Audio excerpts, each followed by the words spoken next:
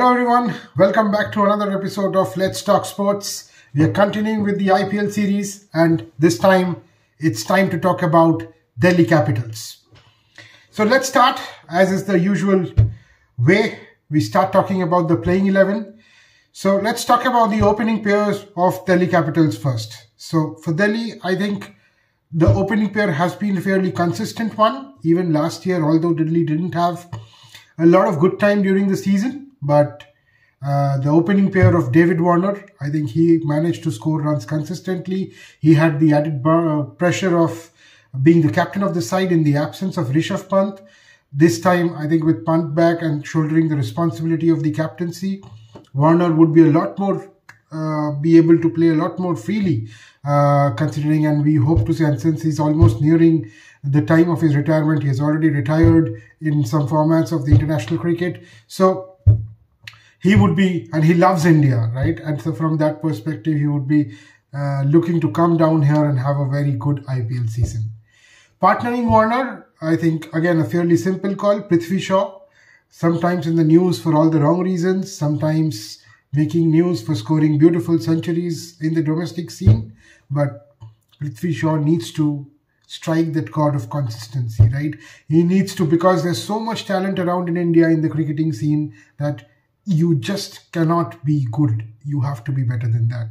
And Prithvi Shaw needs to understand that, get his act together and make sure that people are forced to take notice of him. People already know about him, that he's a talent, but from Prithvi Shaw's perspective, it is important that he has one stellar IPL season in which he scores an nemesis runs after runs and suddenly people start talking about him. That is what is required. But combination-wise, Warner and Prithvi Shaw it is.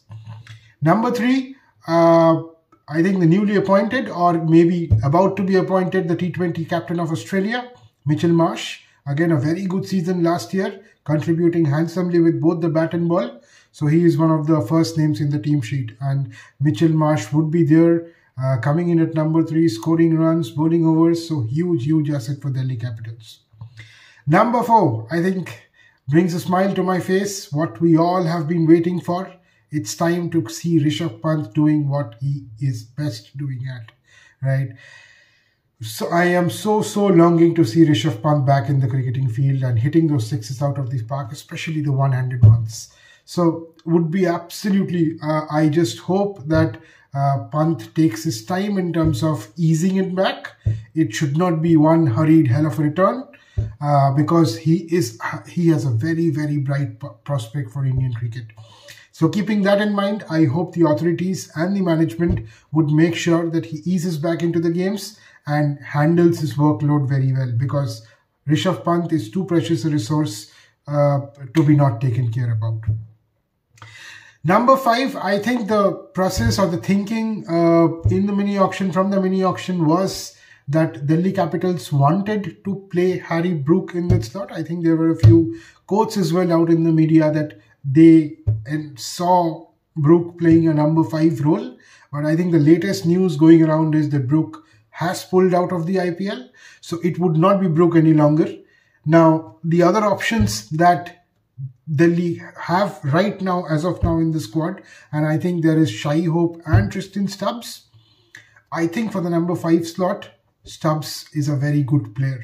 It could be a blessing in disguise for Delhi Capitals. Stubbs, having spent 1 year in Mumbai Indians, he could make this spot his own. Number 5 could be a very good spot. The added advantage being that Stubbs can keep wickets as well. So in case Rishabh Pant is not being able to keep, then Stubbs almost fits in easily, right? And then, so that becomes helpful. Although Shai Hope can keep too, but I think for the number 5 role, Tristan Stubbs is the perfect choice. So could very well be, like I said, a blessing in disguise. But we would have to wait and see that if Delhi Capitals opt for a replacement for Brook, and if that, who it is. But I think as of now, it should be Tristan Stubbs. Number 6, I think should be a new person. And again, going by the mini auction route, they have paid a very handsome amount for somebody called Kumar Kushagra.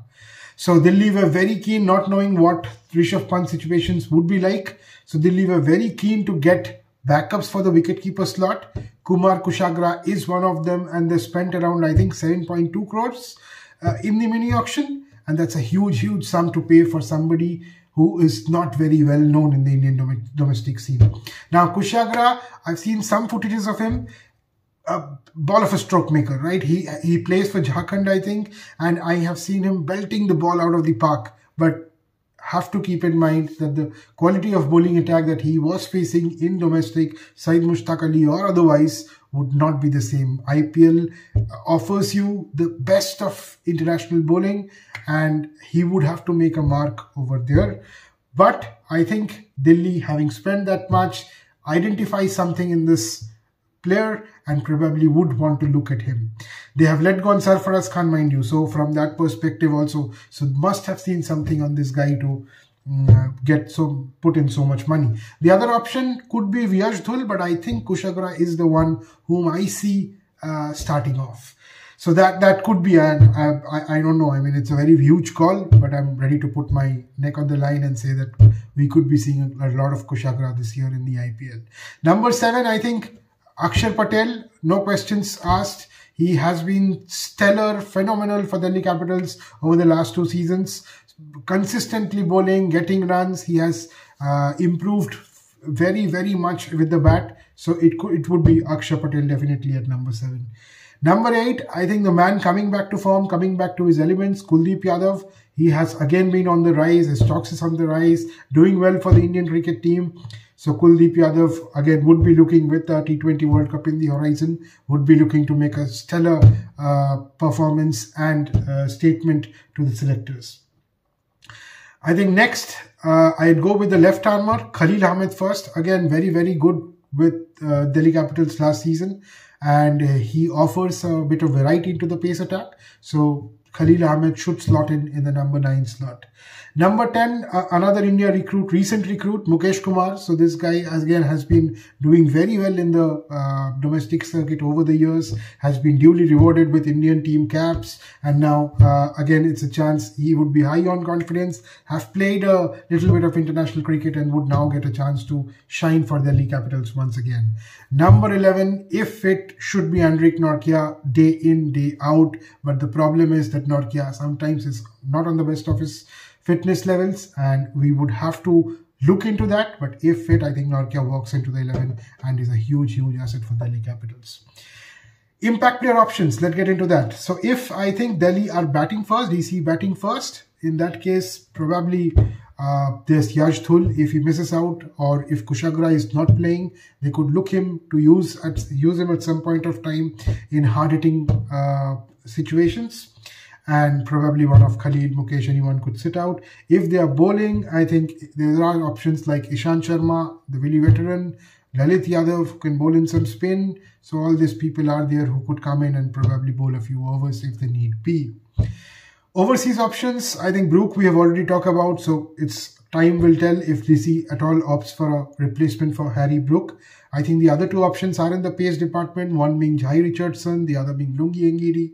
I think it will come down to whether based on Nokia's fitness. If Nokia is fit, I don't see Jai Richardson or Ngidi getting a lot of games. But yes, always good to have backups. And if, for example, the Indian batting comes through, they can also probably look to have a 2-2 combination in 2 batsmen and 2 bowlers, which Delhi had, I think, in one of the seasons, right? And they did very well in that when they had Rabada and Nortje bowling together in tandem. So that could also be an option, but I think to start with, they go with a lone overseas pacer with the able backups of Mukesh Kumar and Khalil Ahmed.